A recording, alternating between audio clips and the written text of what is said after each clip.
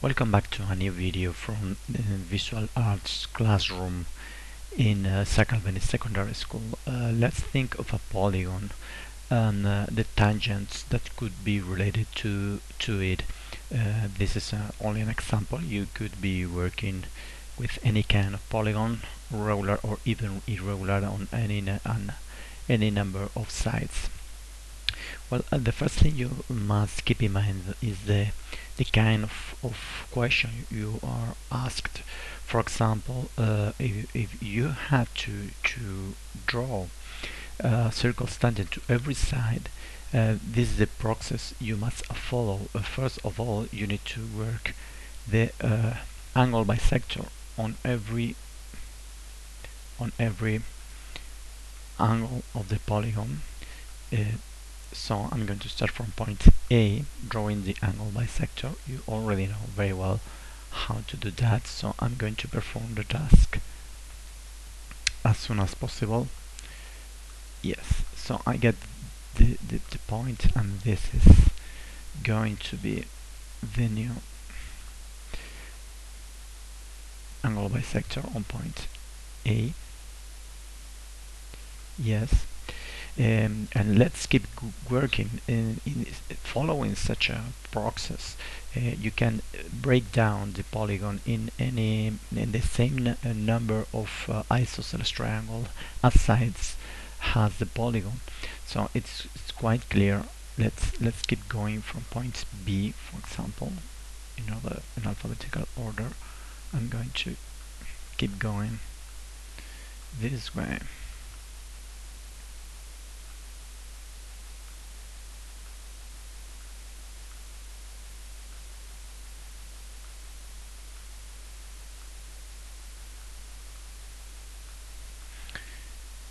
Let's change the color of the line so that we can better distinguish.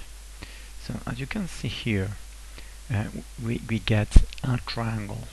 If I join this point with the rest of the vertices of the polygon, I could get all the isosceles triangles needed. Of course, you could keep going with drawing the angle bisector from every vertex, but this is not necessary at all.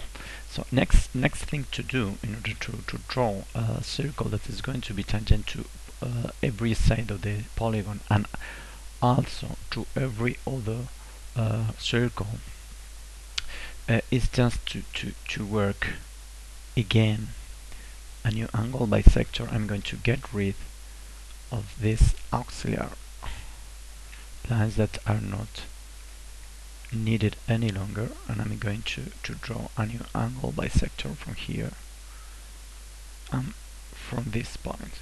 You can tell that in this case we are just getting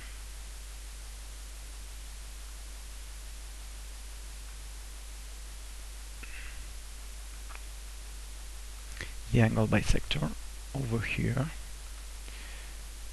of this angle. So the half of the former angle, the angle from which we had started, and I'm going to draw the other angle bisector and getting rid, of course, again of the lines. Sorry, I don't need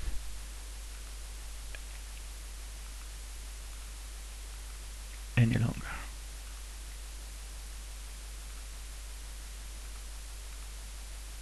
Yes. So I'm going to draw this angle bisector, the angle bisector of this angle, so half of the angle I already have. So let me work a little bit with the compass, and I join these 2 points. So I have this new point. This is going to be one of the solutions I was looking for. So I'm going to draw a new line.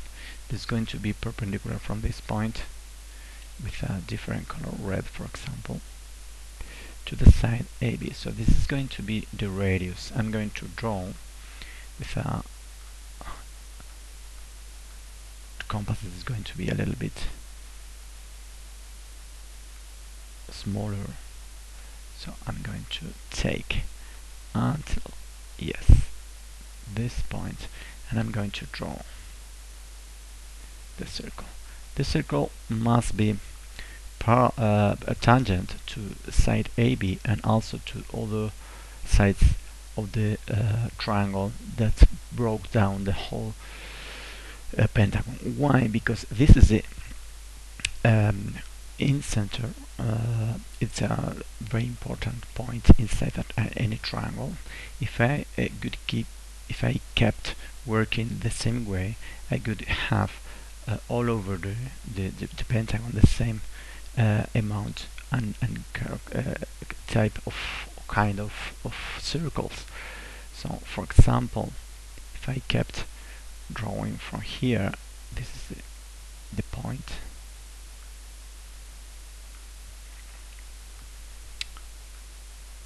Why I'm doing that? Because all these points are on the same circle, so all the solutions are over here.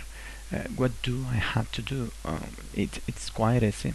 It's just from this angle I could draw also the angle bisector. I mean this, I'm going to draw this one.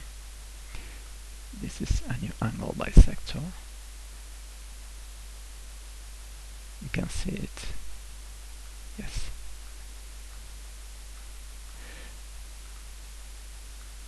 Let's keep going from this point. Oh, sorry. Yes. Yes. So I have this intersection point. Yes. And I'm going to take the radius already, because this radius is the same on every triangle inside the pentagon. So I'm going to work with it, drawing a new circle. Oh, of course, my drawing is not accurate because it's very difficult to work accurately. But you should in your drawings if you follow the right steps. So if you kept working the same way, you could have all over the pentagon 5 circles that are going to be tangent to every side of the polygon, and of course among them 2. So that's all.